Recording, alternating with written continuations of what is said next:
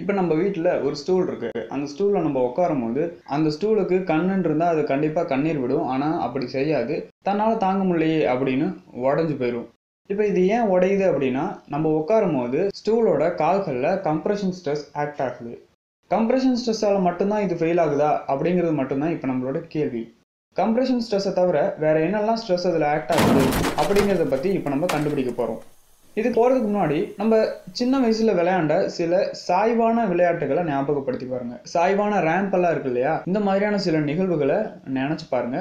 Next, இந்த வீடியோவுக்கு தேவையான ஒரு concept homogeneous cross section change இல்லாமல் இருக்கணும். ஹோமோஜீனியஸ் அப்படின்னா, இப்போ நீங்கள் கேசரி செய்றீங்க அப்படின்னா கேசரி ரவையை தவிர உங்களுக்கு வேற எதுவுமே தெரியல அப்படின்னா அது ஹோமோஜீனியஸ். அதாவது ஒரு ஸ்டீல்ல சேம் டைப் ஆஃப் ஆட்டம் மட்டுமே வச்சிருந்து வேற எந்த எக்ஸ்ட்ரா மெட்டீரியலுமே அதோட சேராம இருந்தது அப்படின்னா அது ஹோமோஜீனியஸ். ஹெட்ரோஜீனியஸ் அப்படின்னா அந்த கேசரியில முந்திரி பாதாம் நீங்க ஏதாவது எக்ஸ்ட்ரா போட்டு கண்ணுக்கு மிகவும் வெளிப்படையா தெரியற மாதிரி இருந்ததுன்னா அது ஹெட்ரோஜீனியஸ். ஸோ இப்போ நம்ம எந்த மெட்டீரியலை செக் பண்ண போறோமோ அது ஹோமோஜீனியஸா கன்சிடர் பண்ணிக்கோங்க. இன்னொன்று, நம்மளோட ப்ராக்டிக்கல் லைஃப்ல எப்பயுமே சேம் கிராஸ் செக்ஷன் எங்கேயுமே இருக்க வாய்ப்புகள் இல்லை. ஆனால் இங்கே நம்ம செக் பண்ண போகிறது என்னவோ கிராஸ் செக்ஷன் சிமிலராக இருக்கிற ஒரு பொருளை தான் இங்கே நம்ம பார்க்க போகிறோம். இந்த வீடியோவை நீங்கள் முழுசாக பார்க்குறது மூலமாக ஸ்ட்ரெஸ் அனலைசிஸில் இல்லை ஒரு பொருளில் எப்படி ஸ்ட்ரெஸ் இன்டைரக்டாக ஆக்ட் ஆகுதுங்கிறத நீங்கள் தெரிஞ்சுக்கிறதுக்கான ஒரு ஆரம்ப புள்ளியாக இந்த வீடியோ கண்டிப்பாக அமையும். இந்த வீடியோவை முழுசாக பாருங்கள்.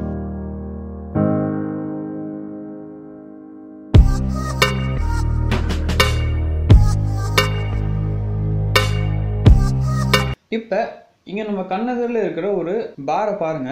இந்த பார் கிராஸ் செக்ஷன் சேஞ்ச் ஆகாத ஹோமோஜீனியஸ் பார். இப்போ இந்த பாரில் நம்ம 100 கிலோ நியூட்டன் லோடு அப்ளை பண்ண போகிறோம். இதோட cross sectional area 1000 millimetre square. So load இருக்குது, ஏரியா இருக்குது. இதை வச்சு நம்ம ஸ்ட்ரெஸ் கண்டுபிடிக்கிறோம். ஸ்ட்ரெஸ் கண்டுபிடிச்சதுக்கப்புறம் என்ன பண்ணுறோன்னா, இப்போ இந்த கம்ப்ரெஷன் ஸ்ட்ரெஸ் ஆக்ட் ஆகும்போது அந்த பிளேனில் எங்கெங்கே என்னென்ன ஸ்ட்ரெஸ் ஆக்ட் ஆகுதுங்கிறதான் இங்கே நம்ம பார்க்க போகிறோம். இப்போ இந்த பாருக்கு நம்ம எந்த ஆர்டரும் போட முடியாது. நான் கம்ப்ரெஷன் ஸ்ட்ரெஸ் கொடுத்தா நீ கம்ப்ரெஷனை மட்டும்தான் உண்டாக்கணும் அப்படின்லாம் சொல்கிறதுக்கு நமக்கு எந்த தகுதியும் கிடையாது. இங்கே என்ன நடக்குது அப்படின்னா, இப்போ ஒரு பிளேன் இருக்குது. இந்த பிளேன் வழியாக இந்த பார் உள்ளது. எனவே பிளேனுக்கும் பாருக்கும் எந்த டிகிரியும் இல்லை, 0 டிகிரி. இப்போ அந்த 0 டிகிரியை நம்ம என்ன பண்ண போகிறோம் அப்படின்னா, sigma theta is equal to sigma X cos square X, tau theta is equal to minus sigma X sine theta cos theta.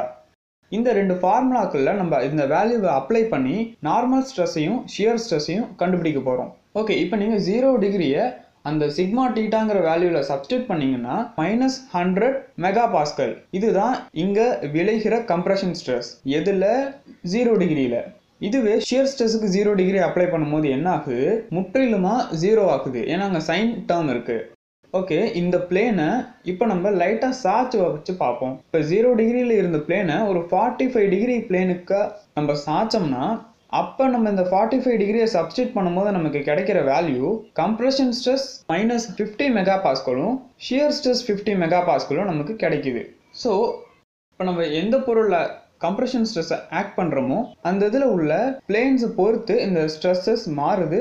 Shear stress இங்கே கொடுக்கவே கிடையாது, ஆனாலும் ஒரு பிளேனில் ஷியர் ஸ்ட்ரெஸ் உண்டாக்குது. இப்போ நம்ம முன்னாடி பார்த்த மாதிரி நம்ம சேரில் உட்காரும் போது ஒரு ஃப்ராக்சர் உண்டாச்சு அப்படின்னா ஒரு டிகிரிக்கு சாஞ்சி தான் அது ஃப்ராக்சர் உண்டு பண்ணும். ஏன்னா அங்கே ஷியர் ஸ்ட்ரெஸ் ஆக்ட் ஆகுது. ஷியர் ஸ்ட்ரெஸ் ஒரு ஃப்ராக்சரை உண்டாக்க வல்லது. இப்போ நம்ம இங்கே 2 வேல்யூ வச்சு நம்ம கண்டுபிடிச்சிருக்கோம். இதே மாதிரி ஒவ்வொரு டிகிரிக்கும் சாய்ச்சி நீங்கள் ஒரு பாரில் எல்லா வகையான ஸ்ட்ரெஸ்ஸையும் கண்டுபிடிக்கலாம். மேற்கொண்டு நல்லா கவனிச்சுக்கணும். இங்க நம்ம பார்த்திருக்கிறது homogeneous material, cross section change ஆகாத மெட்டீரியல். அந்த காரணங்களால இது பேசிக்கான கான்செப்ட்ங்கிறத நீங்க மனதில் வச்சுக்கோங்க. நம்ம ரியல் லைஃப்ல சந்திக்கிற எல்லாமே கிராஸ் செக்ஷன் மாறி இருக்கிற மெட்டீரியல்.